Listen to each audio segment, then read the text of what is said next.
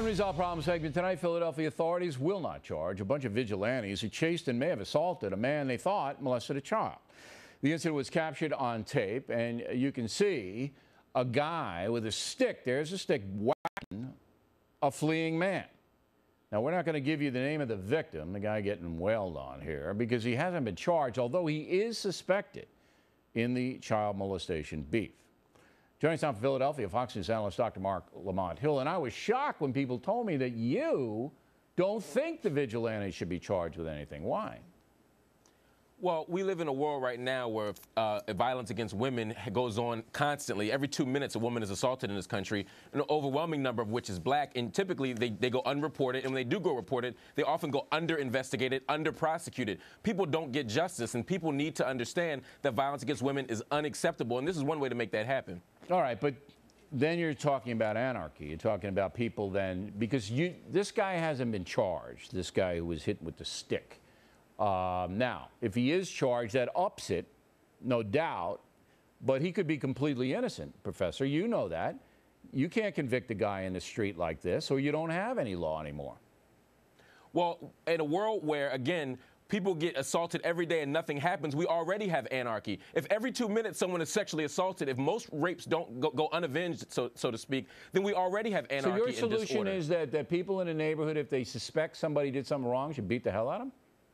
No, that's you're taking it to an extreme. What you have here is a situation where... I'm taking it to an extreme. I got on videotape a guy with a big stick clubbing another guy. I'm not taking anything to extremes. Oh, I disagree with you here. I don't think these vigilantes... And they got paid. Didn't they get a reward here? $25,000 bucks or something? What you're taking to the extreme is the idea that whenever there's a suspect for a crime, you beat the hell out of him. What I'm saying is here's somebody who the police named him as a person of interest. They had his picture up. They have physical evidence. They have videotape. I mean, this is overwhelmingly compelling evidence. This is a different situation. Okay. And we're talking about a child rapist. If it's evidence, then the guy will be charged and he'll be convicted. And if he isn't, we'll do what we're doing in the Oklahoma situation right now. We'll expose the people who aren't doing their jobs. But just wait for a second. If all of this is true, I wouldn't mind those guys tackling the guy and holding him for the police to come, but you don't hit him with a stick, Professor. Look, think about what you're saying. You're saying because all crimes aren't solved, particularly in poorer neighborhoods, that the people in those neighborhoods have the right to pick up a weapon, which is a stick, and beat the hell out of people they think did the deed. This guy could be an identical twin. He could look like somebody. He could, come on. You can't be saying that. And you'd make a great defense attorney, Bill. But what I'm saying here is not that we should do this or this should be the general rule of law. What I'm saying is that I have no sympathy for the child rapist, number one. Look, if he did it, then I don't have any sympathy. If he's innocent, you got to have sympathy for him. No, if he's innocent, although I'm almost certain that he is not. But my point here is not about that. My point here is to simply say that whether or not he should be charged or not is a different issue. Or excuse me, whether or not the community should be charged is a different issue. I don't think the people who beat the hell out of a child rapist should be charged for beating him down in the street. That's all I'm saying. I'm not saying that should be how justice is carried out. Professor, this is sounding like a real anarchistic point of view. We just had a case. It's not at all. We just had a case that we discussed earlier in this program of Dr. Tiller being assassinated by a domestic terrorist. And the domestic terrorist says, look, I believe that this guy was killing thousands of babies, and I'm going to put an end to it because I don't believe that's right. Now, we can't have that in our society. That's apples and oranges, though, Bill. That's Why? What's the difference between this Roeder guy thinking that he's preventing killings? He's preventing them because Tiller isn't around anymore, okay?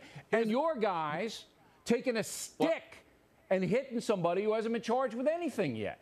What's the difference? I'll tell you what. The difference is abortion is not illegal, and what you're dealing with there is a question about the relative weight of two different bad acts. I don't concede that beating up a child rapist is a bad act, so it's apples and oranges. Beating up a child rapist to me is not a morally repugnant thing. Shooting someone or killing someone under any circumstances is. It's against the law. You can't beat up somebody that you think did something. That's a crime.